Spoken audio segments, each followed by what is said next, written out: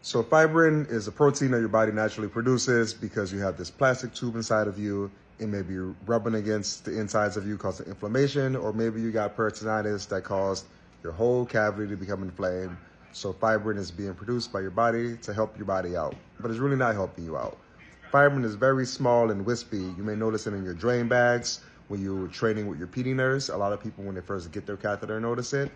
But the more times you do your dialysis exchanges with PD, the more times you drain, those little bits of fibrin will drain right into your toilet or right into your bathtub, so you'll never even see fibrin. If you're doing exchanges and you're draining into a bag, maybe you'll see the fibrin in the bag as these small wispy things.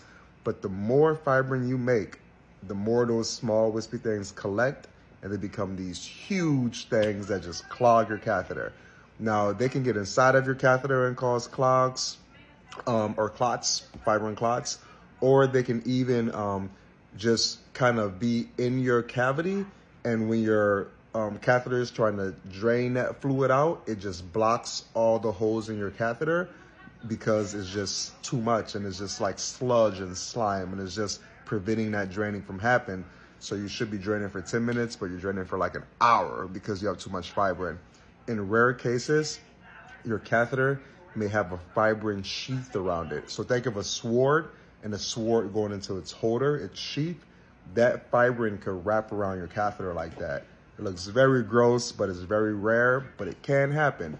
So if your doctor and nurse did all the interventions and you're still having these crazy drain issues, then a surgeon may have to take a look to see if you have a fibrin sheath. So things to treat this.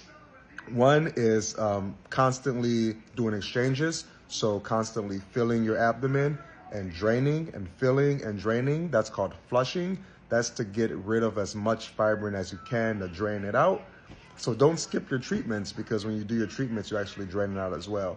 So flushing can help it. And there's a medicine that we give called Cathflow or Alteplase.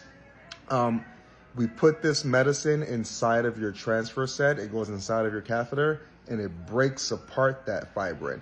So that's really good. I usually put that in patients, tell them let it dwell for at least 6 hours and then get on your treatment at night. Some nurses give it to the patients and say let it dwell for an hour, and then they try to see if it's working. I usually just let it dwell for 6 hours and call it a day. Now, if this doesn't work and fibrin is your issue, but no one knows because the Cathflow isn't working, you may have that fibrin sheath that we talked about, that sword example. That is very hard to get rid of. Medicine will not get rid of that. So if you've done all the interventions in the world, they did x-rays, you're not constipated, you don't have an enlarged prostate, it's not your position, you put heparin in every single one of your bags. I'm going to talk about heparin later. You've been given Cathflow and it's still an issue, you may have a fibrin sheath. So heparin is more of a prophylactic.